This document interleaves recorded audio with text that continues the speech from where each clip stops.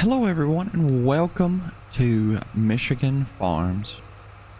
This is going to just be a video series where we're hanging out. We are celebrating the end of FS19, getting ready for FS22. And you know, I thought I'd go back and play on one of the maps that I've probably spent the most time on in Farming Simulator 19. And that is Michigan Farms. It is by Daze Gaming, and if you're interested in the map, check it out in the link below and you can get it for yourself. It's a great map. I have probably spent at least 600 to 700 hours on this map total. I've spent a lot of time on here. I know it very well, and we're going to go through FS19 and have some fun on this map and just enjoy ourselves and make some money. See if we can go through and own all the land at the end. I don't know. We're just gonna have some fun. But first things first, I like to use AutoDrive. I like to have a lot of things going. I use Courseplay, AutoDrive, and GPS are my go-to mods for whatever I'm doing.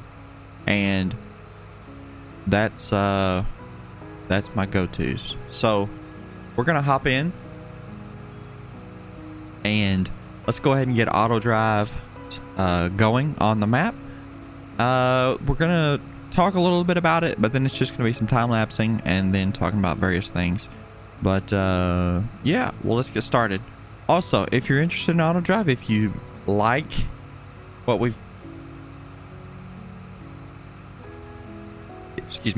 if you like what we've got here, be sure and check out AutoDrive below. I'll leave a link to it on the GitHub that where you can get the latest version. Also, I will leave a link to the AutoDrive file for Michigan Farms here in the comment section below, so be sure and check those out. So first things first, we've got AutoDrive started. When we look at our F1 menu, see over here to the left, Alt, keypad 0 will turn on the AutoDrive HUD. So we'll go Alt, left Alt 0, and there we go. We'll get rid of our menu. So now here on the left, we've got this right here. In order to get to this menu, see right now my tractor, I can move back and forth. If you middle click, then you can move your mouse over here to the AutoDrive. I normally keep everything over here on the left side of the map, or excuse me, on the right side of my screen. That's just where what I'm used to, because everything else is here. So in order to get started with AutoDrive, first things first, there are some settings that I do like to change. Alright, so in this first settings menu for AutoDrive, the only thing I change is the auto connect at start. I changed that to no because I like to connect my start points and end points to whatever I'm trying to connect to. I don't like for it to do that for me, because sometimes it'll grab the wrong point and then I still have to go back and fix it, so I just leave it off. Driver wages, I leave that at 100%. You can turn it up, turn it down, turn it off. That's up to you, but I leave it on. Next, we'll go to user settings, AutoDrive. I don't change anything on here. I have noticed that some people, this line height, they like to change this to above the tractor. I leave it at ground level, and what that means is ground level, your lines will show up on the ground. Above the tractor means they'll be raised up off the ground, literally above the tractor. So, but for me, I like to leave them on the ground level. Next, the third one is the vehicle settings. Please note, the vehicle settings are only for this vehicle that I am in. These first two, I guess tabs, are general, they're global settings for all of your tractors and equipment. This middle tab, this third tab, the vehicle settings, is for the vehicle you are in when you access this. So keep that in mind. Couple of things I do here. My corner speed, I like to turn this down to 75%. I have had things flip over if they're going too fast around a corner. So, got to be careful. I turn that down to 75%. That's just a preference for me. My unload fill level, I go ahead and bump this up to 100. And these are things that I do on all of my tractors. And I leave this avoid fruit on. That way, hopefully, they won't knock down any of the extra fruit. I turn off automatic refueling. I like to refuel my own vehicles. And beacon lights, I turn that on just for a little bit of realism. Automatic tip side, some people change that. But for me, I could go either way there. AutoDrive normally recognizes pretty good which side that it needs to tip out of. So, but I do automatic trailer covers. I turn that off. I leave that to know. That does create issues. One thing I do want to go back to this first setting. One thing I do turn on, I turn on collision detection. That way, things won't collide. And then I do turn on folders. Folders are awesome. For Michigan, it's not as needed because the number of fields are only, I think it's 32. But if you get into a larger map, especially if you're running multiplayer, which by the way, AutoDrive is supported in multiplayer, you can have farms. Multiple farms can create their own AutoDrive things and use those, and they can have their own folder. Or like for me, I'm gonna put the fields in a folder, and I will put the sell points in a folder. So, and then I'll have my farm in a folder. And as we progress, we'll have new folders to put stuff in. So that's pretty much everything. The last two tabs are some debug stuff that'll show up on your screen if you need it. I've literally never used those. And then the last one is the experimental features. To be honest, I don't know anything about these currently. So, but yeah, now that you're done, make sure you go to one of these first three tabs. See down here at the bottom, it says apply. If you do not hit apply, it'll give you this right here. All changes will be lost. Are you sure you want to close without saving? If this comes up, don't click yes. You want to click no. When you click no, it'll take you back. Make sure you hit apply. When you hit apply, your settings are saved. Okay, so let's get to recording. Something that I normally try to do, we'll load up the map. I try to look at the map and figure out where my roads are and the paths that I want to take. So for me, I try to use the outside loop of the map as the main loop. And then I figure out where all my sell points are and everything. Of course, with this map, they're all across the top for the most part, a couple on the bottom. That way I kind of know what I want to do as far as paths are concerned. So for me, I'm going to be running larger equipment. I don't want things to hit. If you were running smaller equipment, you could have a 2-lane road. But for me and the size of this map, I'm going to have just one direction roads. So the main loop is going to go clockwise. This little loop up here across the top is going to go clockwise, so it'll actually move around this direction. And then the road through the middle, and then the small roads up and down through here, they're going to have their own directions, and we'll put those in after we make our main loop. All right, so let's get started. As you can see, I've got GPS on. I like to use GPS because it helps me to line up. It helps give me a good position to line up. So see right there, I've got my width set to the width of the road. I've got my line, or my middle line of my GPS down the middle of the road. I want it to be down the middle of the road because I'm going to be running larger equipment. It's going to be folded up. I don't want to hit the light poles, any of the tractors here on the left, anything of that nature. So I have my GPS on, so my tractor is technically ready to go. Let's take a look over here at the AutoDrive little user interface. Of course, right here, when you hover over these buttons up here in this top area on the right side of this black box at the top, it's going to tell you what it is. So this power button enables and disables AutoDrive. Pretty easy. The second button, this arrow, this is you change the mode. So right now we're in drive mode. It already recognizes this. If we go to this little symbol, pick up and deliver. Right here is just deliver, like you've already got something in your trailer and you want to deliver it somewhere. Load is you're going to pick up something at a location, and then it's going to go to a stopping point, and then you pick the whatever you want, your seeds or whatever. And you can also pick crop.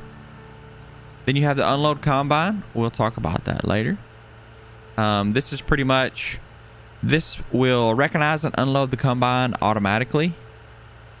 And we'll talk about that later on as we progress. I will actually show throughout the gameplay or the let's play of this how to use these things. We'll talk through them. And we'll click it again. We're back to drive. This right here is this button right here is continue. If you're stopped somewhere and it's waiting to be loaded or filled up or something, you can actually hit continue and it will go on to its next destination.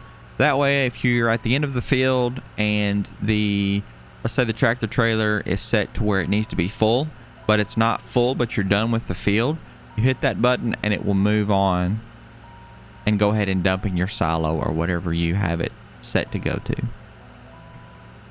Park vehicle.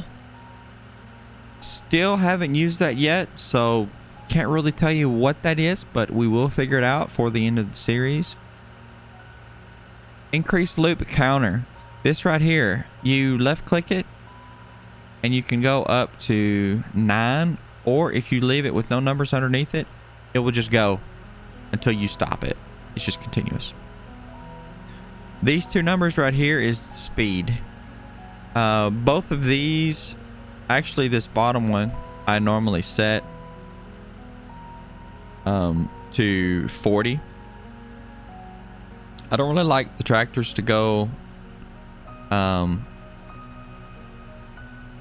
any faster than 40.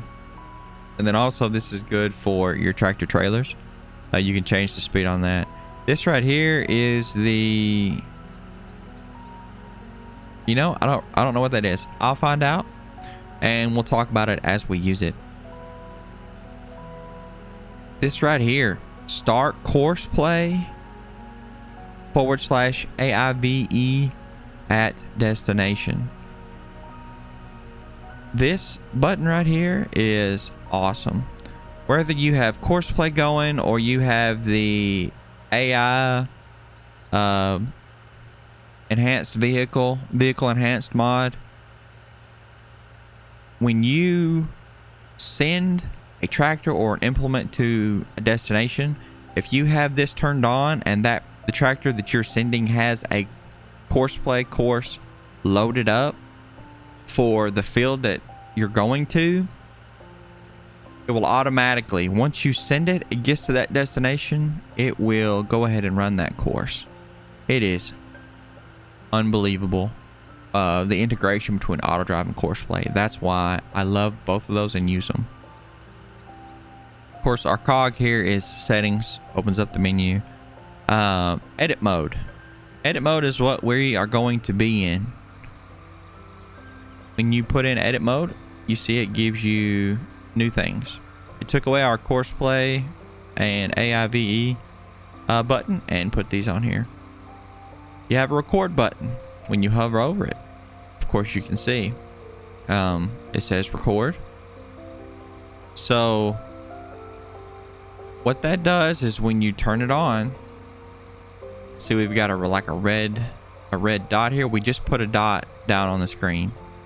So now when we move forward, we're laying our, what I would call track, or our, yeah, it's our track for the AutoDrive course. Now, when we get back over here, we've got our Open Routes Manager button. We have our Create Edit Target, and I'll show you this. Once we make our main loop, we'll attach the shop to the main loop, and then we will show you how to use this. And then also this button right here, we can delete a waypoint. So right now here on our tractor, this red line is pointing to this dot. Whatever dot that this red line is touching, when you click this button, the delete waypoint, it will delete that dot. So you got to be careful when you click this button, because it is deleting the dots. It doesn't delete the lines, it deletes the dots, which in turn eliminates the lines because there's nothing to collect or connect the lines to. Boy, that's confusing. My bad on that, but I'll show you as we go. And then lastly, this button right here is Edit Selected Target. So once we have some targets right here in this drop down menu, whatever target name is here, you can rename it by clicking that button. You rename it, hit save, and it'll be renamed. It's not whatever target that this red line or dot is pointing to. It is whatever target is in this box. That's a mistake I made. But anyways, we're going to keep going. We're going to make the main loop, and we will get back with you guys when we have completed our main loop, and we'll show you how to join everything together. So we'll see you soon.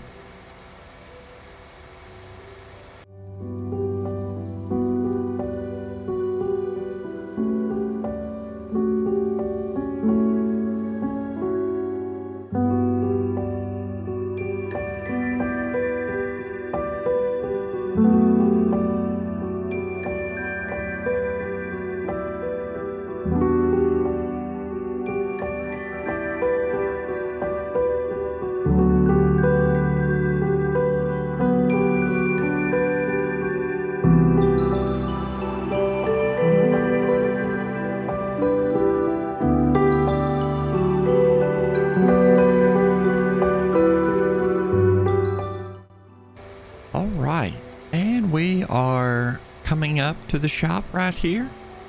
We will be ready to actually join the course. It's going to be really nice to have this. It's going to help us out a lot. And as we go throughout the process, I'm going to be able to show you guys how to use AutoDrive. See, there's our starting right there. So we're going to go ahead and move up here. All right, we put a point down there. All I have to do to stop recording is literally just hit the record button, and there we go. So we recorded that whole time, and in order for this to work, this loop has to be closed. So all we have to do is when we hover over one of these little red dots, it turns purple. You can left click. When you move away from it, it turns green. And I want to connect this dot right here to this one. So when I hover over it, it turns purple. I can left click it and boom, there's a line put down. But see, there's an arrow. This arrow is very important. The last dot that you click on to put a line on is the direction that the arrow will point. If I was to have started at this red dot and moved to this one, there would have been a conflict. It would not have liked it, and we would have had issues. But now that we have that, this whole loop is now connected. All right, and that's going to do it for our first episode of AutoDrive here on Michigan Farms by Daze Gaming. Once again, be sure to check out the link below for the download for the map if you're interested. Also, the AutoDrive config file is in the download below. There's two of those. The first one is going to be everything if you were to start from scratch. The second one is going to be new farmer mode, where I actually include a small section for the farms as they're setup in the new farmer mode. So be sure and check those out. As always, appreciate the support. If you enjoyed the video, please give it a thumbs up. If you enjoyed content today, be sure and check out the rest of our videos and subscribe if you'd like for more content. Also, give us a comment if you'd like to see something in the near future. We're continually trying to do some FS19 stuff, and we're getting ready for FS22. So be sure and hit that subscribe button. That way you get those notifications. We stream once a week, and then we're going to try to put out at least one video a week. So be sure and stay tuned. Everybody have a good one. Bye-bye.